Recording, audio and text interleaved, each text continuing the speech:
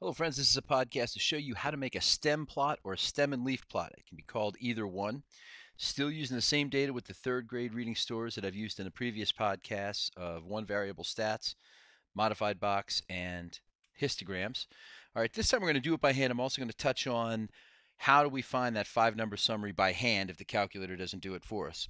So I look at this list of numbers and I try to identify what is the lowest and highest number. And I already happen to know that from the previous work that we've done that the high number is 52 and the low number is 14.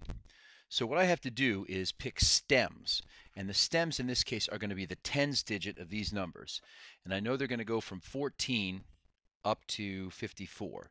Now what I'm going to do is make split stems.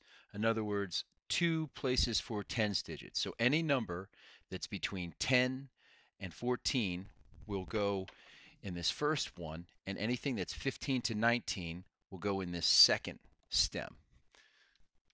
All right, so I'm going to make first one for 10 to 14, 15 to 19. This one's going to be for 20 to 24, 25 to 29, 30 to 34, 35 to 39, 40 to 44, 45 to 49, and 50 to 54. I don't need the last one, I don't think, but I'll put it there anyway. So as I go through, this is 40. So I find the first 4 stem, and I put a 0. So that represents the number 40. 26, not the first 2, the second one, because that's 25 to 29. 26. 39. 14. Right here.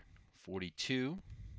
Now, this is what I want to do. So now I have 2. So you can see this stem right here is all my 40 to 42. So I'm going to put all those numbers here. And so this shows me that there's a 40 and a 42 in this list. All right, do a couple more. 18. And I'm going to pause this and finish, but you should try to finish it on your own to see if you can get what I get.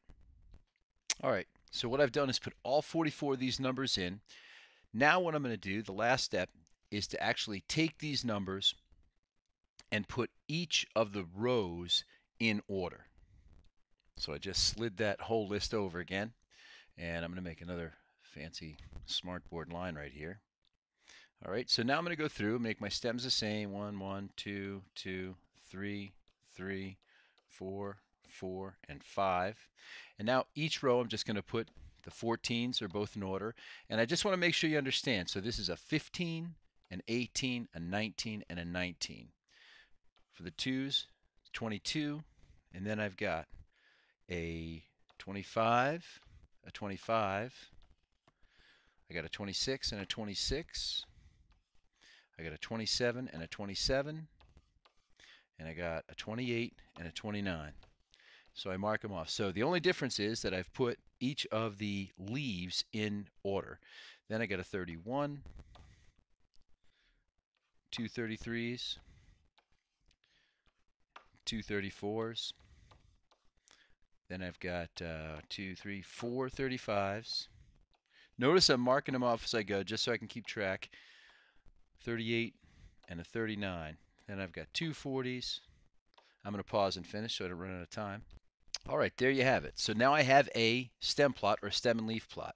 So let's quickly go through how do I find the median and the quartiles from this list.